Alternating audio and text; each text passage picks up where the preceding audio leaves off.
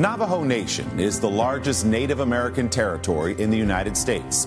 Its 350,000 people are spread across 17.5 million acres in 3 states. But for all intents and purposes, they live in an entirely different country from the rest of us. The unemployment rate is 42%, and nearly half the population lives below the poverty line. The problems of alcoholism and suicide persist. In our Sunday Spotlight, NBC's Gadi Schwartz rides along with one Navajo program that aims to help its people reconnect with their past while searching for a better future. Across the sweeping Navajo Nation, there have always been those born to ride. And for generations, Navajos have harnessed that power on horseback. But now for some, horsepower is giving way to pedal power. Yeah! Woohoo! Getting on a bike is the same way as getting on a horse, because when you're on a bike, you're like free. Every year, Claudia Jackson organizes a 300-mile bike ride that draws hundreds of Navajo riders of all ages. It's called the Tour De Sih Hasin, or Hope.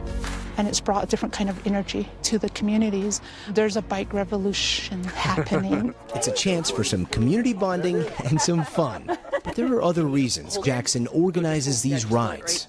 A lot of them will say they're fighting alcoholism, they're fighting mental issues, they're fighting trauma.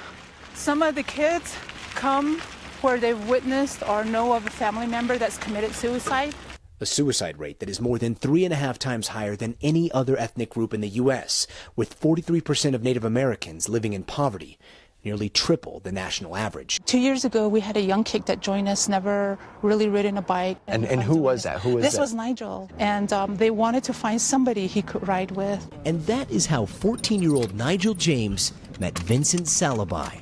What was it like first riding with him? Slow.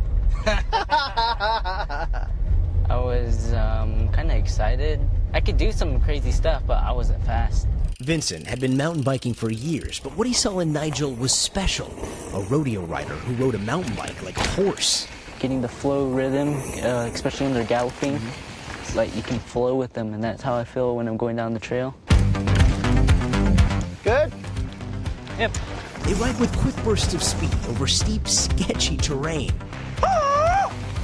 testing themselves over the same rugged canyons as their ancestors. Good, good. Ready.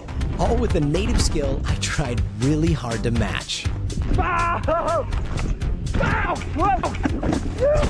These guys are crazy! If you had to describe this to people that, like, they don't bike, they're not from the Navajo Nation, what's it like being out here? On the reservation, it's really hard. Some of us don't have running water. Some of us don't have jobs. It's really hard for us to get by sometimes. When we ride out there, it keeps the negative energy out of us. Rediscovering their legacy and their land. It's kind of like riding the iron horse to check out the land and the old trails that our people used to use way before us. A tribe within a tribe, blazing new trails through a timeless place.